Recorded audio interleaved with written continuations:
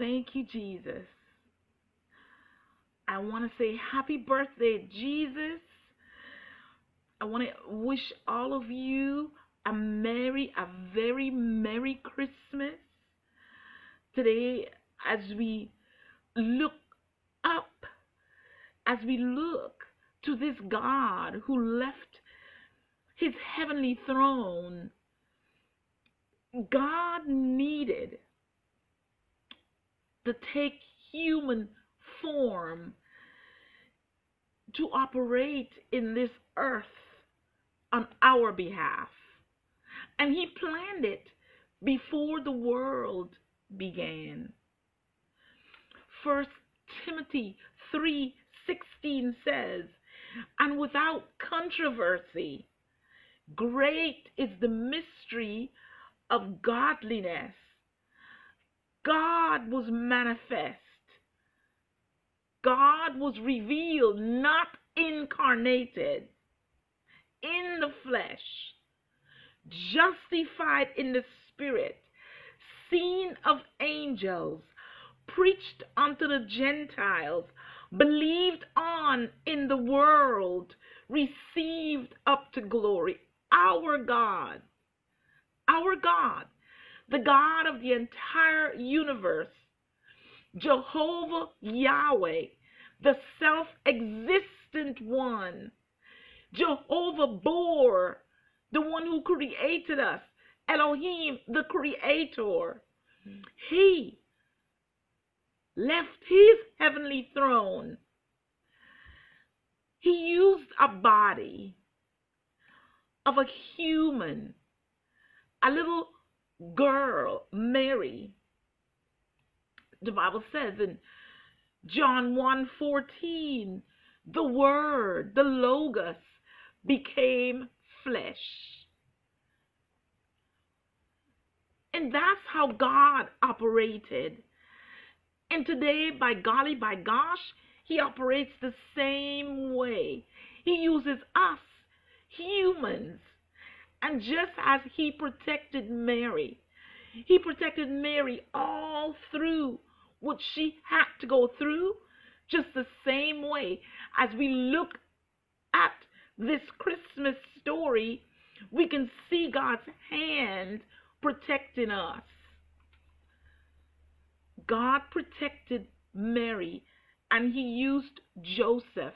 He even used her parents. Matthew 1:18 tells us, "Now the birth of Jesus Christ was on this wise, when, as his mother Mary was espoused to Joseph, before they came together, before they consummated their marriage sexually, she was found with child of the Holy Ghost.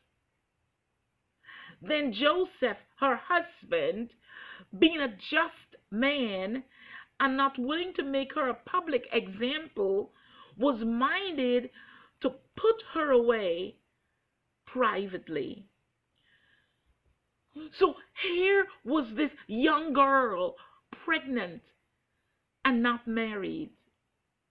The Bible tells us in the book of Luke chapter 1 that the power of the Holy Ghost came upon her, hovered upon her, and placed that baby in her womb. God came to earth in human form. He came to give us life, but not just life, not just give us life, but give us life abundantly. John 10, the second part of verse 10, tells us in Jesus' words, "I am come that they might have life, and that they might have it more abundantly." And so God protected Mary and protected Joseph and protected the baby Jesus ultimately. And so God will protect you. He will use whosoever, whatever it takes to protect you. But we've got to counter fate. we've got a counterfeit.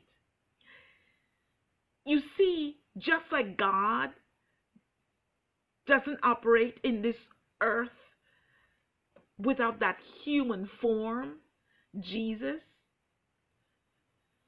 so Satan had to have a body to operate. He's a counterfeit. He cannot operate legally in the earth without a human body. And he will use anyone, any person. He'll even use the one who loves the Lord with all their heart if they let their guard down. John 10:10, the beginning part of it tells us, the thief, Satan, comes not but to kill. It starts with to steal, to kill, and destroy. He cannot do anything else. That's who Satan is. A thief. He's a destroyer. He's a murderer. John 8:44 tells us, you are of your father, the devil. This is Jesus speaking. And Jesus is speaking to those Pharisees and the ones who don't believe. I'm turning my phone off because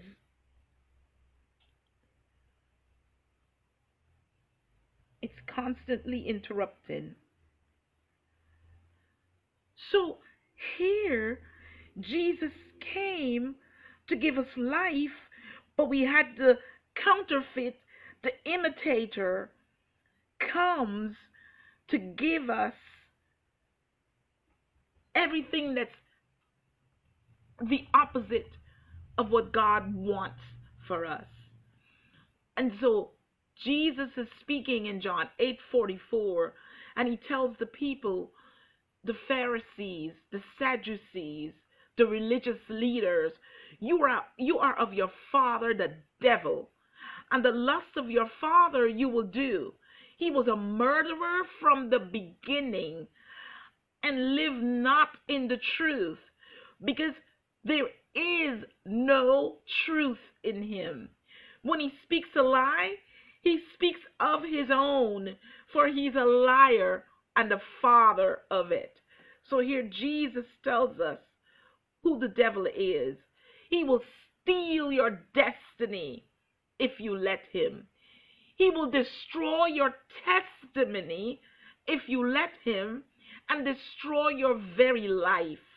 His ultimate goal is to kill your potential, kill your future, and kill you. His ultimate goal is to cause you to end up in hell, separated from the God who loves you enough to leave heaven, to come to earth in a lowly atmosphere just to save us, to become one of us, to save us. How does he work? He murders through abortion, through slandering people's names, murdering their reputation, murdering their potential. He works through gossip. He works through hate. He works through bitterness. The Bible tells us in James 3:10, sweet and bitter water cannot come out of the same fountain. So I want to warn you today, encourage you today, plead with you today, as you come into this season where the enemy has made sure there's a lot of stress, there's a lot of lack, there's a lot of regrets, there's a lot of pain. We have to make sure that we're not like the sixth graders I teach, living in our emotions, doing whatever our emotions dictate. James 3:10-12 says, Does a fountain send forth at the same place sweet and bitter water? Can the fig tree, my brethren, bear olive berries? Either can the vine bear figs? So can no fountain both yield salt water and fresh water. We are that fountain of life. The Bible tells us out of our bellies will come rivers of living water. So at this time, beloved, we have to be aware that there is a counterfeit. But we also have to be more aware that this one who left his heavenly throne to come to earth as a lowly baby boy through very lowly and meek circumstances. He didn't come as a king. He didn't come majestically. He came in a lowly manger through a lowly couple that he chose. And we've got to understand that because he lives in us, greater is he that is in us than the enemy that is in the world. If you are going through a time of difficulty, a time where somebody, I didn't plan to eavesdrop in the dollar store. I went yesterday to pick up some gift bags, and these two ladies, one behind me, one in front of me, were talking, and the one says, yeah, what she said was surely not right. And the next one says, yes, but you know what? I'm not going to stoop to her level.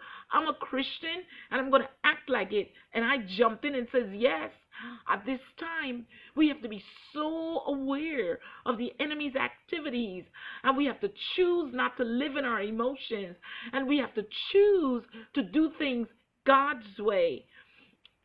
And listen to me, the best revenge, the best gift that we can give to our God, who gives his all to us, the best gift that we can give him is the soul of a human that he died for. So that one that's irritating you, go in the bathroom, go in a quiet corner, forgive them and give them to Christ, and ask Christ to send his angels after them to change them. They're being used by Satan.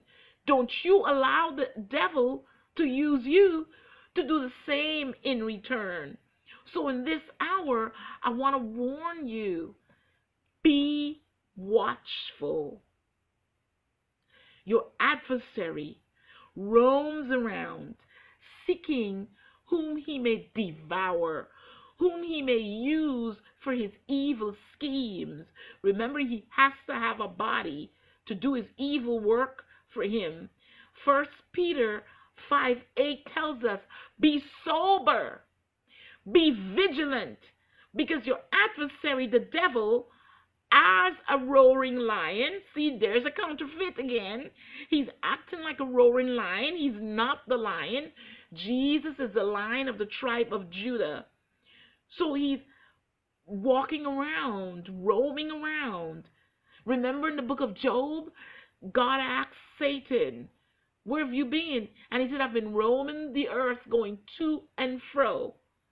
He's watching, looking for an entrance to send his little emissaries in to attack you and to use you for his glory. So 1 Peter 5:8, be sober, be vigilant, be watchful, because your adversary, the devil, as a roaring lion, walks about seeking whom he may devour, whom you resist steadfast in the faith. Resist the devil, knowing that the same afflictions are accomplished in your brethren that are in the world. James tells us, resist the devil and he will flee from you. And the way you resist him, James also tells us, we draw near to Christ. and Christ will draw near to us. And then in that empowerment, we resist the devil and he'll flee from us. So here it says, be sober. At this time of the year is when people have a tendency to not be sober. They have a tendency to inebriate. They have a tendency to take on another spirit that is not the Holy Spirit. You ever wonder why alcohol is called spirits? You take on something that controls you. Be sober, not only in your use of alcohol, but be sober in your use of who you follow. Make sure you're following the Holy Spirit. You're listening to the Holy Spirit. He'll tell you. This morning, I got to tell on myself, this morning, as I was finishing up my prayer, the alarm went off at 6 o'clock and it woke my husband up. And sometimes he wakes up so cheerful. And I'm not always cheerful. I'm not a cheerful waker-upper. He is. He wants to wake up and ask all kinds of questions, or he made a big joke. And I have one of my family members who's upset with him for something he said in a joking way, though he was serious about what he was encouraging. But anywho, that's just who he is.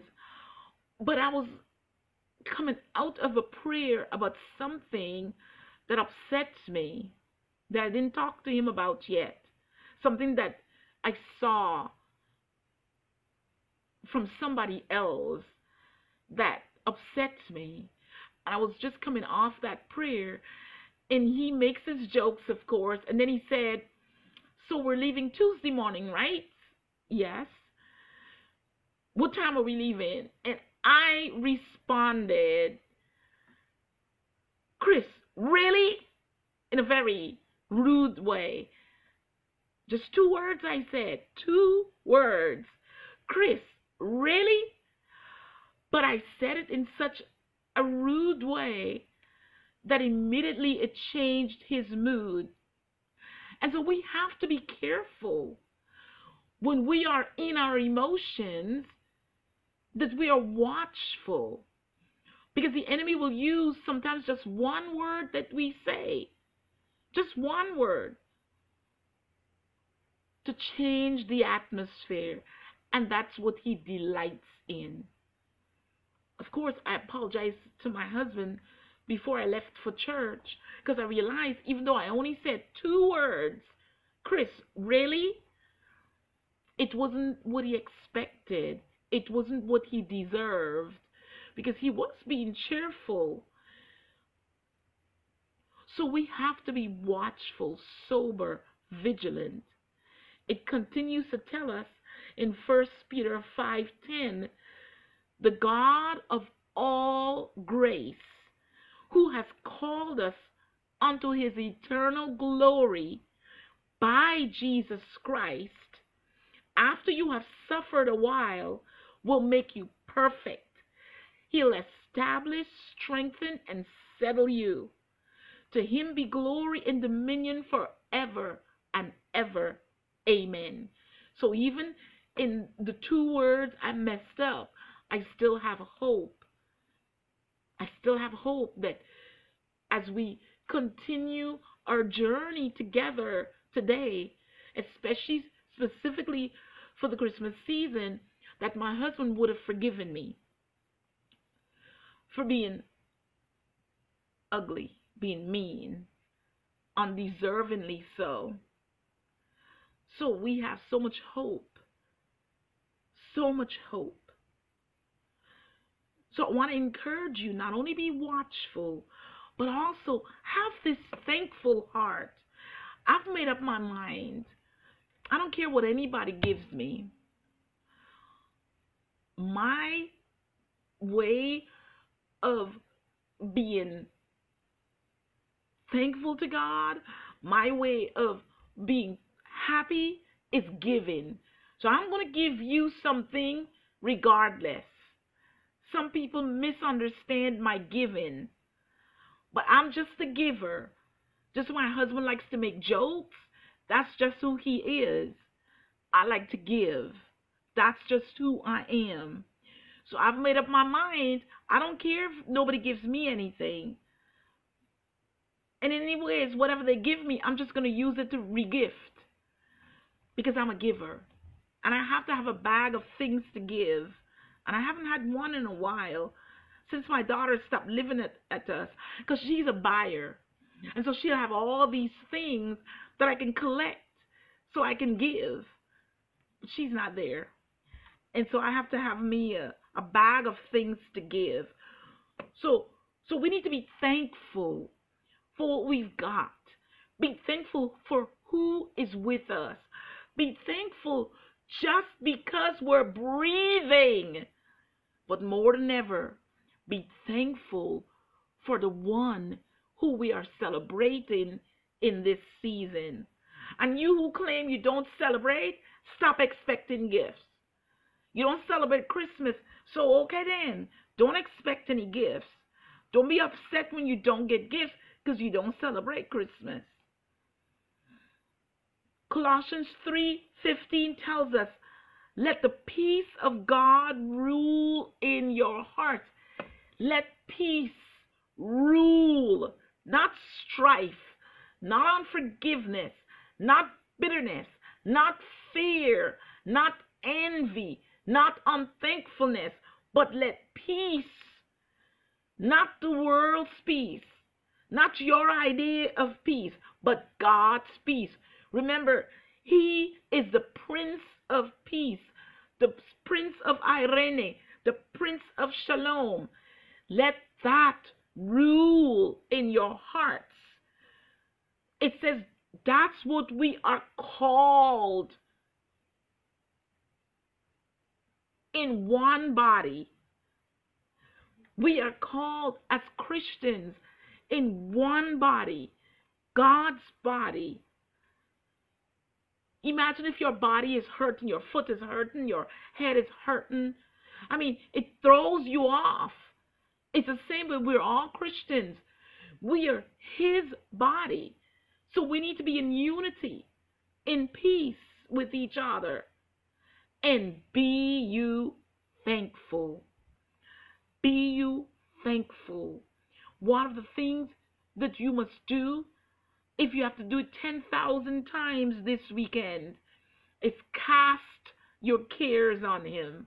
He wants you to do that. He is able to handle it. He says in 1 Peter 5:7, casting all. Notice that word all. All in any language, all in any nation means all. Casting all your care upon Him. What care do you have right now? Is it a care that you don't have enough? Remember the loaves and the fish, how He caused it to multiply, and you expect Him to multiply what you have this weekend. What is your care? Is it because somebody's missing from the table? Remember the good times you had together. If you can call them, if you can Skype them, videotape, whatever, do it. If they're dead, are they in heaven? We'll see them again. Comfort yourself. Cast that care on Him. What are you worried about? Are you worried about somebody coming to the house who is not going to act right? Prepare your heart for that. Prepare your heart. You are not going to argue. You are not going to fret. You are not going to put them down. You're just going to smile, tap them on the back, and if it gets too much, you're going to run to the bedroom, run to the toilet, and pray. Choose to let peace rule in your heart. Cast all your cares on Him, for He cares for you. What are you worried about? Not enough money? You're afraid of the bills that are coming in, remember what he says. He will supply all your need according to his riches, not your riches, but his riches. And he owns everything. And we're joint heir with him. So we worry about nothing. Cast them upon him, for he cares for you. Be sober. And that's where it goes on to tell us, be sober, be vigilant. And it also tells us that we must know that the same afflictions are accomplished in our brethren that are in the world. So it's not that we alone are going through whatever we're going through. Somewhere in the Word of God, you'll see somebody who's gone through it and conquered it. Somewhere in the world, many have gone through what you're going through and conquered it through Christ. He said his yoke is easy and his burden is light. Matthew 11:28-20. Take my yoke upon you. And here's the thing about a yoke. You look it up.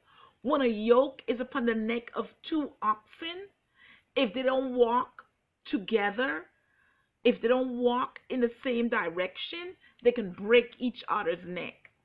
The thing about a yoke is that you have to walk with the person. He says, take my yoke upon you. Learn of me, for I am meek and lowly in heart. So that's the heart that we begin to develop as we take his yoke upon us, as we learn of him through his word revealed by his Holy Spirit. He is meek. He is lowly in heart. So he doesn't go, and if you do, you stop, repent, apologize. I am meek and lowly in heart, and you shall find rest unto your souls. Not you, maybe you will. No, you shall find rest unto your souls. For my yoke is easy and my burden is light. Imagine that. His yoke is easy. His burden is light. And he tells us, take it upon us. Pick up your cross and follow him. And this is how we need to be this weekend, especially if we claim it's his birthday. Think of these that you're passing through as light afflictions. 2 Corinthians 4:17-18 says, for our light affliction, none of us will ever go through what Christ went through before the cross. As they beat him, as they plucked his beard out, as they slapped him, smacked him, blindfolded him, and then asked him, who smacked you? Hit him in the head. All that they did to him, stripped his back so his flesh hung like pieces of ribbon. We'll never go through any of that. And the worst thing is, he did not deserve it. He did it for us. We deserve it. So whatever we're going through, it's light compared to what he went through. The Bible says we didn't resist to blood. He did. And he said not a word because he did it for us. Our light affliction, which is but for a moment, this too will pass. It's but for a moment, even though it feels terrible at the time. It's but for a moment because we've taken his yoke upon us, because we've cast our care upon him, because we're allowing his peace to rule in our heart. It's only going to be for a moment, but it's going to work for us a far more exceeding and eternal weight of glory. So what's coming as you conquer that thing through him, because he conquered it, and because he, the conqueror, lives in us, we are more than conquerors, Romans 8 tells us. We're not just conquerors, but we're more than conquerors. And so he says, while we look not at the things which are seen. Stop focusing on all the things that you're seeing, the lack, the strife, the bills, the absence of loved ones. Don't focus on that. Don't focus on the things that you can see, but focus instead on the things that you cannot see, because those things are eternal. The fact that He's there, flagging you on, you're surrounded by a cloud of witnesses encouraging you on. Don't focus on the things that you can see. The things that you see are temporary, they're temporal, but the things that you cannot see are eternal. So I want to encourage you this day that is Christmas Eve. Even though Jesus was not born at this time, He was born, and we choose to celebrate Him now. We choose to celebrate His birth. This El Shaddai, the mighty God, He chose to be Emmanuel, God with us. He chose to be Jehovah Shammah, the God who is there. And I'm decreeing and declaring over you, Jehovah Shammah, the God who is there with you in whatever you are dealing with. So I'm going to go down now to read the Christmas story to you. Let your hearts be encouraged. Let your hearts be encouraged. 700 years before the birth of Jesus, the prophet Isaiah declared and announced in Isaiah 7:14, therefore the Lord Himself shall give you a sign. Behold, a virgin shall conceive and bear a son, and shall call his name Emmanuel. That Emmanuel means God with us. He goes on to say in Isaiah 9, verse 6 to 7, for unto us a child is born. See, he's seeing it. 700 years before it happened, he saw it. Unto us a child is born. Unto us a son is given, and the government shall be upon his shoulder, and his name shall be called Wonderful, Counselor, the Mighty God, the Everlasting Father, the Prince of Peace. Of the increase of his government and peace there shall be no end, upon the throne of David and upon his kingdom, to order it, to establish it with judgment and with justice from henceforth even forevermore. The zeal of the Lord of hosts will perform this, and the zeal of the Lord of hosts performed it. He hovered over the one He chose, Mary, and birthed Himself, planted Himself in her womb to become one of us, to die for us, to live for us, to live through us. This God, hallelujah. Let's look at Luke chapter 2, verses 1 to 18. Luke chapter 2. As we come down to the end of our message today, let's read the story of Jesus. Luke chapter 2, verse 1 to 18. And it came to pass in those days that there went out a decree from Caesar Augustus that all the world should be taxed. And this taxing was first made when Cyrenius was governor of Syria. And all went to be taxed, everyone to his own city. And Joseph also went up from Galilee, out of the city of Nazareth, into Judea, unto the city of David, which is called Bethlehem, because he was of the house and the lineage of David, to be taxed with Mary, his espoused wife, being great with child. That's how God operates. Imagine when she is very, very, very pregnant, the governor, the establishment called a decree. Every man, go to your town where you were born because you're going to be taxed. I mean, things happen to us and we think, God, why? He has a plan and a purpose. And that's what I want you to see today.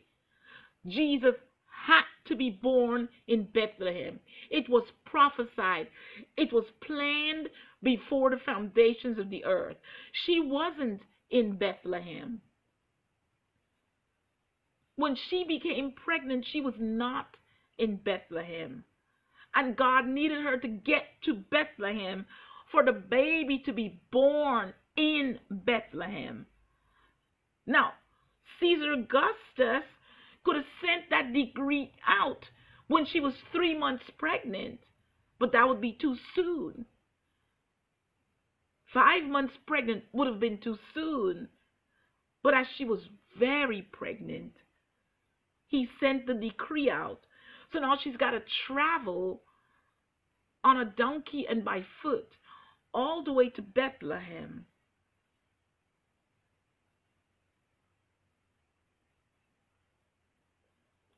From Galilee. Verse 6 of Luke chapter 2. And so it was that while they were there, the days were accomplished that she should be delivered. And she brought forth her firstborn son, and wrapped him in swaddling clothes, and laid him in a manger, because there was no room for them in the inn. And there were in the same country shepherds abiding in the field, keeping watch over their flock by night. And lo, the angel of the Lord came upon them, and the glory of the Lord shone round about them, and they were sore afraid. And the angel said to them, Fear not, for behold, I bring you good tidings of great joy, which shall be to all people. For unto you is born this day in the city of David a Savior, which is Christ the Lord. And this shall be a sign unto you. You shall find a babe wrapped in swaddling clothes, laying in a manger. And God chose lowly shepherds to announce the birth of his son. First, lowly shepherds. The birth of his son in an animal's feeding trough.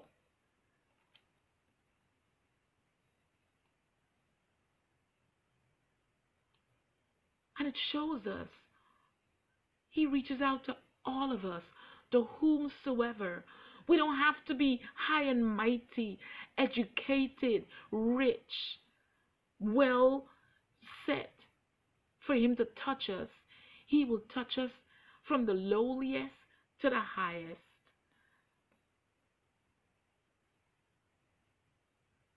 Hallelujah. You will find the babe wrapped in swaddling clothes. That's the clothes that they will wipe down the animals with. Verse 13 of Luke 2. And suddenly there was with the angel a multitude of the heavenly host, praising God and saying, Glory to God in the highest, and on earth peace, goodwill toward men. And I want to tell you, this is something the shepherds will never forget. And so the same way, God is going to encounter you this weekend in a way that you will never forget. Allow him to encounter you to change your life forever. And it came to pass, as the angels were gone away from them, verse 15, the shepherds said one to another, Let us now go even unto Bethlehem, and see this thing which is come to pass, which the Lord has made known unto us. And they came with haste, and found Mary and Joseph and the baby lying in the manger.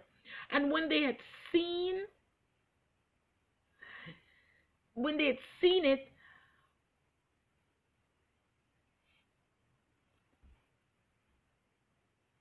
I lost my place. And when they had seen it, they made known abroad the saying which was told them concerning the child. And all they that heard it wondered at those things which were told them by the shepherds.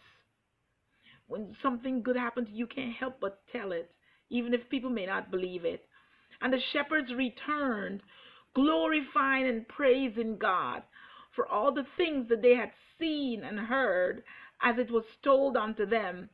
And when 8 days were accomplished for the circumcising of the child, his name was called Jesus, which was so named of the angel before he was conceived in the womb.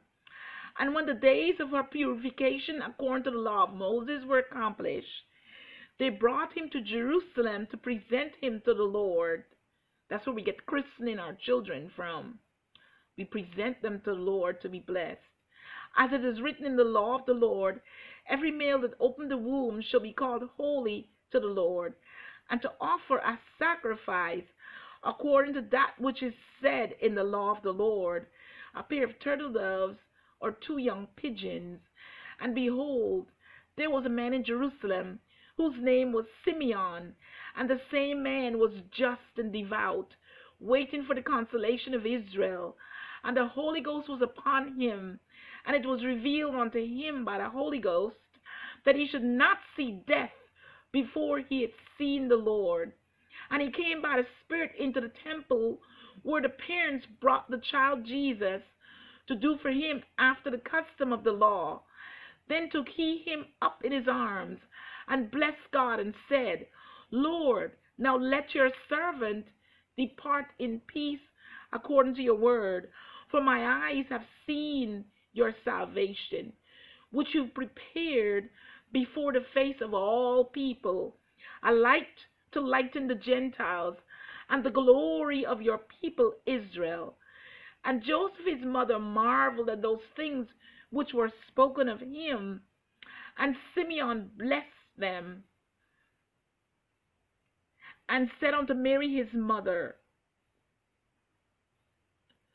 Behold, this child is set for the fall and the rising again of many in Israel, and for a sign which shall be spoken against. Yea, a sword shall pierce your own soul also, that the thoughts of many hearts may be revealed. And wasn't that so? How our heart was pierced when our son was crucified. But it was done so the hearts of many would be revealed. Verse 36 of Luke 2. And there was one Anna, a prophetess, the daughter of Phanuel of the tribe of Aser. She was of a great age, and had lived with her husband 7 years from her virginity, and she was a widow of about 84 years, which did not depart from the temple, but served God with fastings and prayers night and day. And she, coming in that instant, gave thanks likewise unto the Lord, and spoke of him to all them that looked for redemption into Jerusalem. Hallelujah. God is so good. Unto us a child is born. Unto us a son is given. And the government, the rulership of not only your life and my life, but of the whole world is upon his shoulder, and he will have his way in the end. Notice his name is called Wonderful, because he's a wonderful God. His name is called Counselor, because he will counsel you. Listen to his voice this weekend. He is the mighty God. He's the everlasting Father, the Prince of Peace. So I want to encourage you again. Be watchful. Be thankful. Be hopeful. May you have a merry, blessed, peaceful, joyful Christmas and an amazing, exceeding, abundant, above all you could ask or imagine 2024 according to His power that's at work in you. Merry Christmas. Merry Christmas. Choose joy. Celebrate joy. Choose peace. Let peace rule in your heart. Celebrate peace. Choose thankfulness. Celebrate Jesus, God's special, precious, priceless gift to us. Merry Christmas. God bless you. Enjoy your food. Enjoy your time with your family. And choose Christ. Choose peace. I love you. Should He say the same? I will speak with you Thursday. God bless you. Merry Christmas.